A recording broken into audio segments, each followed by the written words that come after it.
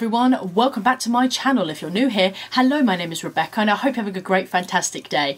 Now in today's video I'm going to be doing a second review, so my second impressions on the Revolution IRL Filter Foundation. Now if you guys want to know my first impressions of this foundation, I will link it on the eye somewhere. But I remember really liking this foundation. I remember being full coverage as well, which is shocking for me because I don't like full coverage. I like a light coverage. I like to do light coverage and build it up if I need to.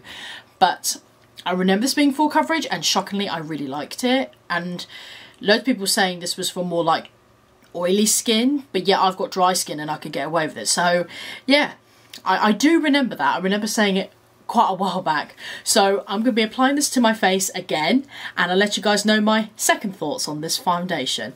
So if you guys are going to enjoy this video, please don't forget to give me a thumbs up, please don't forget to subscribe and turn that notification bell so you get notified by every single makeup video I do here on this channel. Don't forget to follow on Instagram if you want to, link is in the description bar below. So if you guys want to know my thoughts on my second thoughts on the Makeup Revolution IRL Filter Foundation, just keep watching. Alright guys, let's replay with the IRL Filter Foundation by Makeup Revolution and I'm in the shade F6.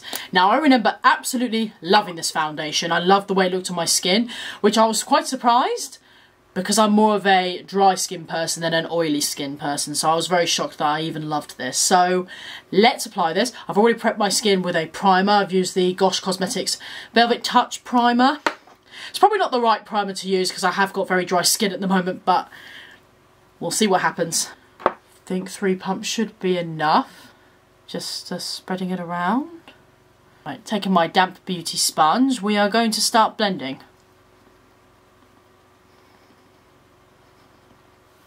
Ooh, that coverage. Ooh. Alright guys, this stuff still blends like an absolute dream. I know I look a bit strange because there's gaps under my eyes. I like to use that bit for concealer because I find when I put foundation and concealer on top it's just so heavy under my eyes. That's why I leave that bit bare. But it still makes my skin look flawless. I'm just going to bring you guys closer. Can you see this bit here?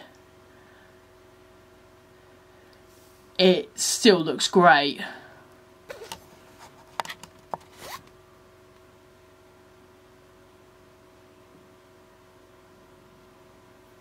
The shocking thing is, considering that this is full coverage, I've got very dry skin at the moment. Well, actually I have got dry skin, but considering that my skin feels even more dry at the moment because in the UK now it's getting a bit warmer, it still looks fantastic.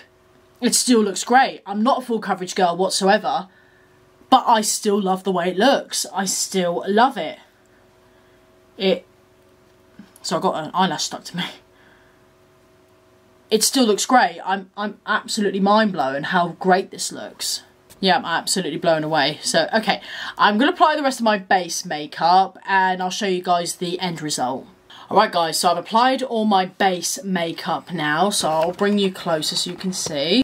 It still looks amazing. My skin doesn't even look dry. I'm so shocked. It still looks great. It looks flawless.